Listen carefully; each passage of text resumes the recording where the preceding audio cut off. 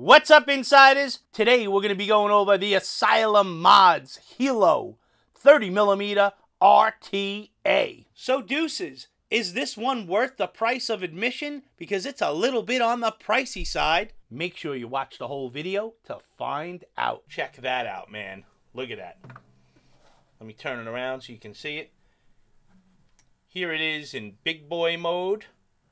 Kind of cool, right? Here it is in shorty mode. The nice thing about this is all you have to do is put the top cap and the base on. No reason to pop this off and just switch glasses because it has a different chimney. See, this is the shorty chimney.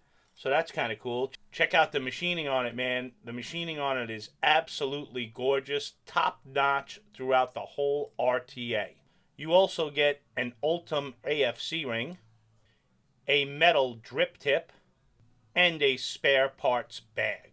Here it is in big boy mode. You can see I got the Ultim drip tip installed.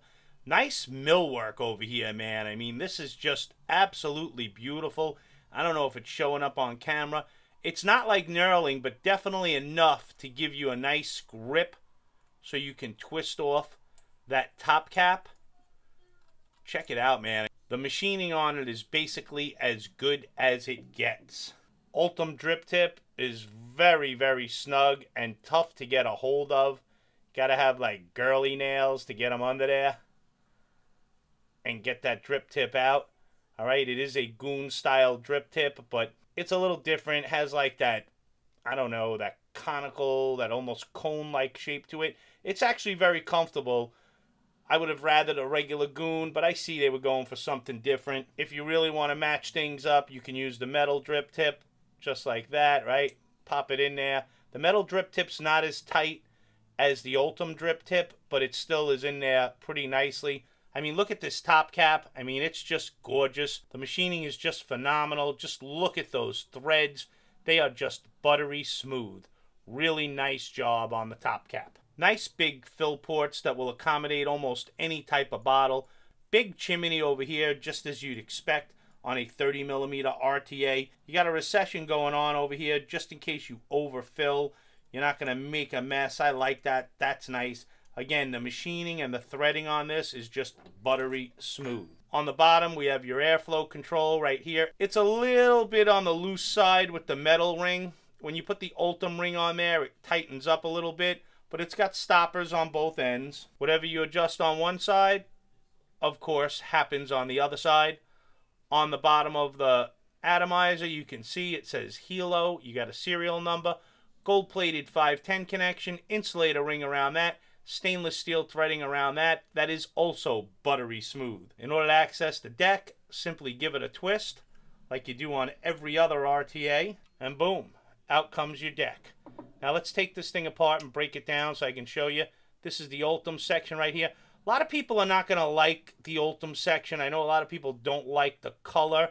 I don't mind it. You know, as long as I can see my juice level through it, I'm fine with it. But I know people are definitely not going to like that. Here is the chimney section right here. From the outside, you can see it's got a nice conical shape to it. Look at the interior right there. You can see that conical design. Very, very nice. Now, one thing I wanted to point out is that in shorty mode, you lose that conical design. See the difference? See how this one is kind of cone-shaped and this one is not? It's very, very flat.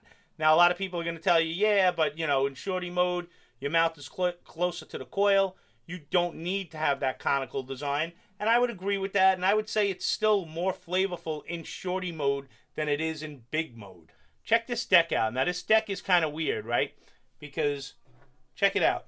You got these big post holes right here, but you do have to share lead space, right? And then you got this like triangle type of airflow. Bottom airflow comes in through there and up through there. And then here are your wicking slots right here. But those post holes look really, really wide, right? And it's kind of deceptive because if you look, they kind of like angle in. Do you see how they angle in like that? So they're really not as wide as they look. Regular coils will do fine in here. You know, regular type of, you know, fused Claptons and Aliens. They'll do fine in here. When I first saw it, I was like, man, I'm going to have to add wraps. But no, you don't have to because see that triangle, the way it slants in? It's really not as wide as it looks. The looks are very, very deceiving. So let's throw a build in here and see what we got. Now the way I like to build this thing, I like to open up the terminals, right? I put my coil in there and I kind of place my coil right at the end of that triangle. That's really where I want to be. Like I kind of like put it right there. Okay? And don't worry about the placement for now. We're going to fix that. Same thing on the other side. I hold that coil in place and I just slip my leads in, and I just put that coil right there, just like that. Once I've got them placed, I hold them down, and then I get my driver in there, and I just give it a nice, quick tightening. By the way, that hex screw in there, that is a 1.5 millimeter hex. Same thing on the other side. Now, you would think it's kind of tough to go after your leads when you got to cut them on this one, but it's really not that bad. Of course, we'll always go after the easy ones first. This one looks rather easy right here, so we're going to give it a snip. Same thing over here. We'll bend it out of the way a little bit. This one looks kind of easy. And now we can take our coiling rod and lift the coils out of the way and kind of get at our other leads.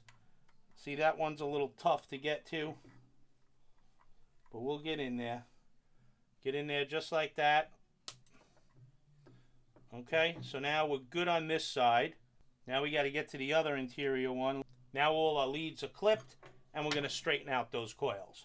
Okay, now you take your coiling rod, put it in there, and get those coils right above that airflow, just like that. Same thing on the other side. Get in there. See that right there, how it's sitting right above that airflow? That's how you want it. That's how you want it on that side.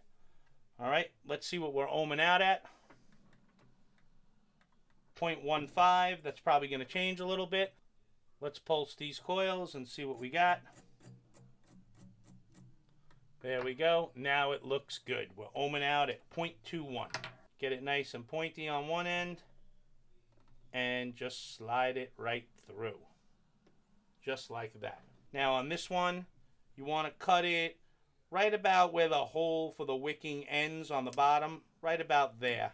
Give it a nice little twist. Do the same thing on the other side. Get it nice and tight in there, just like that.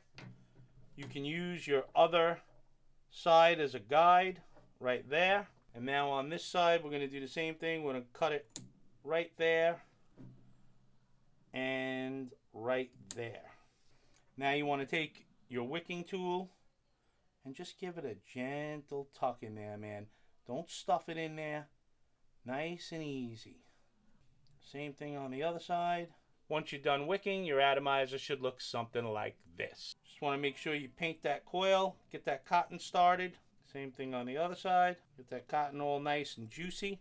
Once you're all juiced up, take your base, pop it in there, give it a little reverse thread so it catches, and then just tighten it down. Now we can just take our bottle and just dump the juice in. Nice and easy till we fill it all the way up. And there we go. Now we're all filled up.